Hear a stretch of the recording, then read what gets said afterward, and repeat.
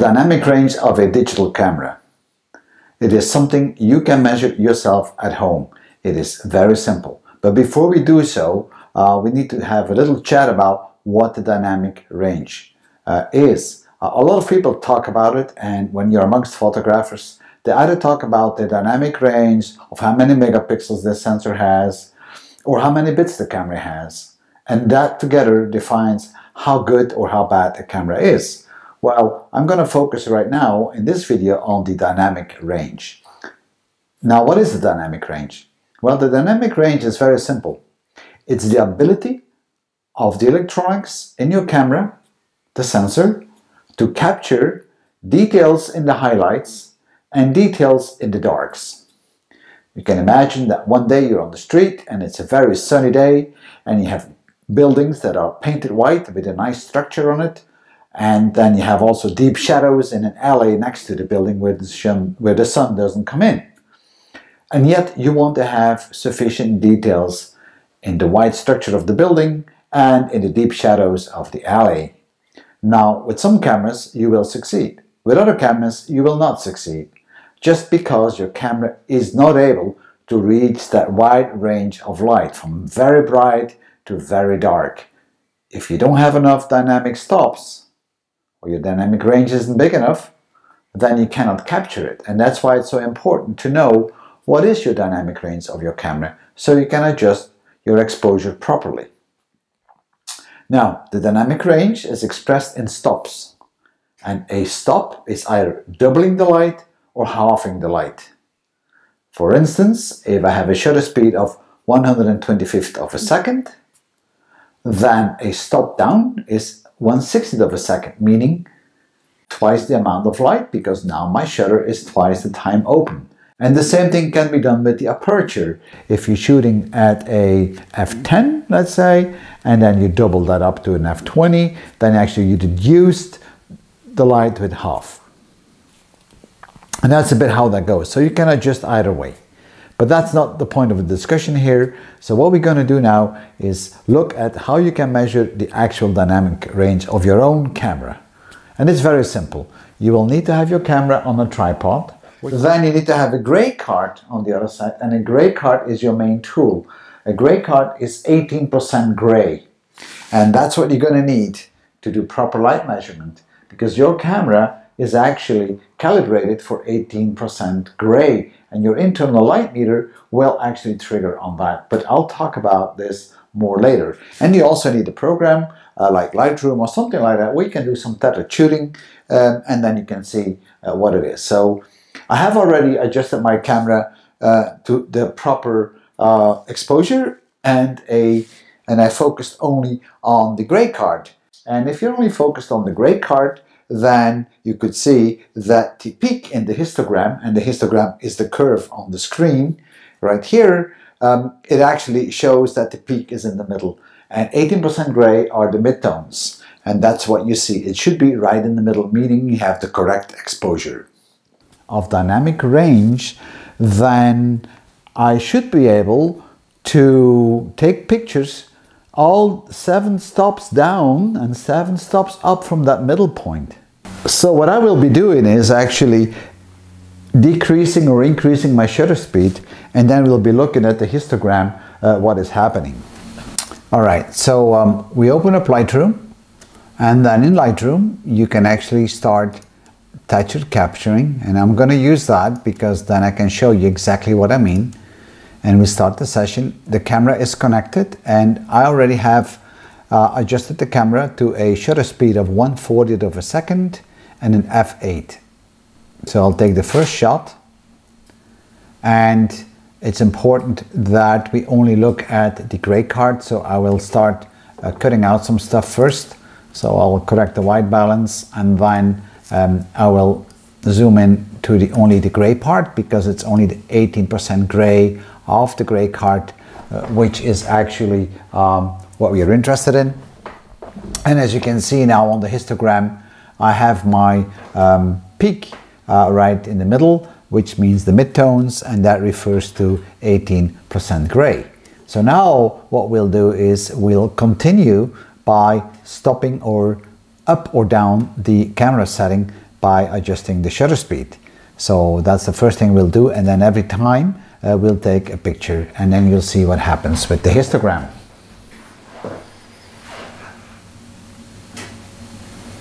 So that's our first step. And now the shutter speed is now 1/80th of a second, so meaning we have less exposure, and we take the shot. And as you can see, when the picture came in, it got darker, and the peak in the histogram has now moved to the left. For all clarity, a histogram is a graph where on the left you have the darks, the blacks, and on the extreme right you have the whites or the highlights. If the peak falls outside either side of this curve, then it's on this side underexposed and on the right hand side overexposed. No matter what, if it's over or underexposed, these are the times when you lose detail. So this is still well within, so we'll do the next one. So now we should go to 1/160th of a second, and we will shoot. So now we are at 160th of a second, which is the double or half the time. We shoot, and notice that the peak in the actual histogram has moved again more to the left. We'll do now the same thing all over again. One more stop. And then we are at 1/320th of a second, as you can see here. We'll take the shot, and the peak will move even more to the left. As you can see, now we are here. So we do it one more time. You probably see me counting 3 times because my camera works in 1/3 of a stop. So you always have to do a full stop. So I have to do 3 changes. So now my camera is set to 1/640 of a second, and the peak has moved off even more. We'll do it one more time, and now my shutter speed should move to 1/1200th of a second. We shoot.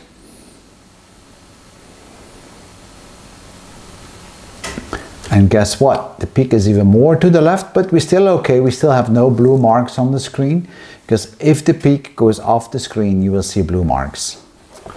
So now we go to 1/2500th of a second, halving the light again.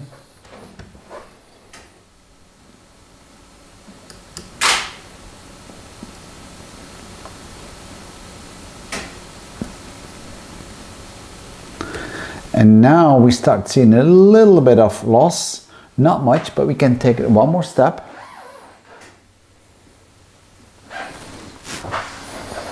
And we shoot. Now this is 1/5000th of a second. And now we're getting almost off. I can see blue spots appearing on the screen, so here I'm really at the edge of where I should be. I shouldn't go any further, but I will take one more step just to show you.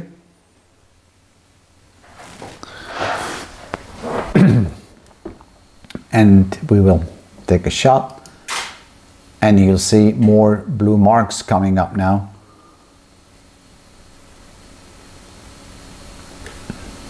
So basically, I don't know if you can see it, but all these blue little dots means I've lost information, so we reached the edge. So how many dynamic stops do I have now from my midtones to my blacks on this camera? Well, you can count, right? So this was my midtone. And then I moved one step up. So 1, 2, 3, 4, 5, 6, 7, and 8. Well, 8 is actually a bit over the top. So actually it's around 7, and even the 7 is having a few marks. So I have 7 stops downwards. Now we can do the same thing all over again for the upward part, and then we know the total amount. Okay, so I readjusted the camera, so we are back to 1/30 of a second, and our histogram is nice in the middle, which is reflecting 18% gray. Don't mind those 3 shots here, because those were just adjustments I did to get the camera back in the middle position of the histogram. So now we'll start to increase basically the exposure time by lowering the shutter, and then we should see the pulse moving to the right. So let's do that. So that's the first stop. So now I should be at 1/15 of a second. We take a shot, and we should notice that now the picture has become far more bright and our peak has moved to the right. So we do the same thing all over again.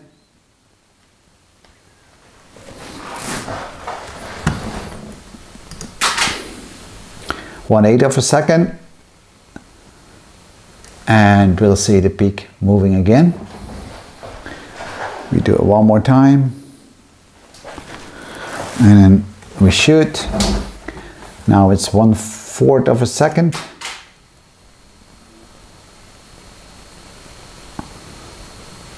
And the peak goes off again. So now we go to 1/2 a second.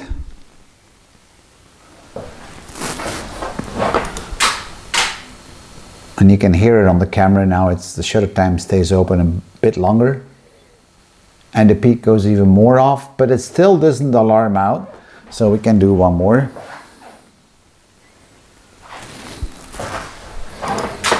Now it's 1 second.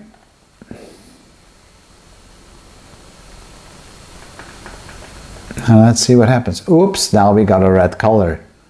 So basically what we can now do is count. So as of this point, I had actually 1, 2, 3, 4, 5, and then I had 6, 7, 8, 9, 10, 11, 12, about 13 dynamic stops up and down on this camera. So I'm just gonna toggle it back so you can actually see what happens on the histogram. So this is really at over the edge. As you can see, it's completely red, and it's red because it's overexposed. As you can see, it's just white, and the red is just a warning color. So that one doesn't really count. I could just reduce it with 1/3 of a stop and take a new shot. That might actually bring it back a little bit. Yeah, you can see some white spots happening, but basically now I'm working with thirds, so we'll do one more shot, but I don't think it's gonna pull it. Yeah, okay, so all right. So basically if we're looking at the camera really, this is what it should be. So highlights, so this is one stop. We go one down, that's another stop. Look at the histogram. We go one more stop down, one more. Now that's already 4 stops, 5 stops, then 6 stops, 7 stops, 8 stops, 9 stops, 10, 11, and 12. And I think that's about it. 12 and a little bit. So this is about 13.3 dynamic stops. So what we were able to count on the screen was actually 13.1/3 of a stop of dynamic range before we lose information in the highlights or in the darks. And if you double check the D800E specifications on the internet, then you will find that this camera has actually 13.8 or 14 dynamic stops for its dynamic range. And you can test this with any camera, it doesn't matter which one, but as long as you do this kind of a setup. Now remember, you have to shoot in RAW and manual mode, because none of the other things will work, and I forgot to mention that at the beginning. So thank you for viewing, and I hope this was a bit inspiring on how you could check your own camera. In my next video, I will talk about why you want to know your dynamic range and how you can actually play with it in the field. Thank you for viewing.